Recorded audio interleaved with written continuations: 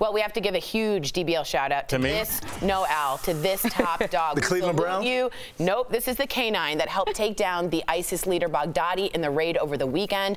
The president declassified the photo, but again, not the name, because the dog, and again, we don't know if it's a boy or girl, is still on active duty. And the New York Post dedicated its cover to the dog saying 0 bark 30. Wow. Meet the K-9 who cornered Baghdadi. And these dogs are incredibly trained, and what a hero. According to Newsweek, and I don't know if this is true, the dog's name is Conan.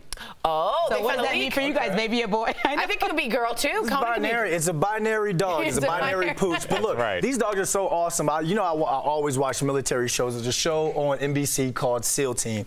And one of the dogs, I mean, these dogs are trained since birth, how to be in war zones, how to conduct themselves. I mean, they have doggles. They call them doggles, where they're the night vision. And then the handler they'll put like a video camera on there, and the dog can climb ladders, can get through windows, and they can see everything the dog can see. They're jumping out of planes. They're connected to the guy where they parachute, or woman when they parachute. Wow. I mean, I think these dogs are highly unbelievable. amazing. It's German Shepherds, Belgian Malinois, and what's crazy is this dog, he or she, cornered Baghdadi and got injured as he blew himself up. He is okay, or she is okay, but what? Special body armor. Oh, what a hero. What a hero. Wow. 10 out of 10. Good boy or girl.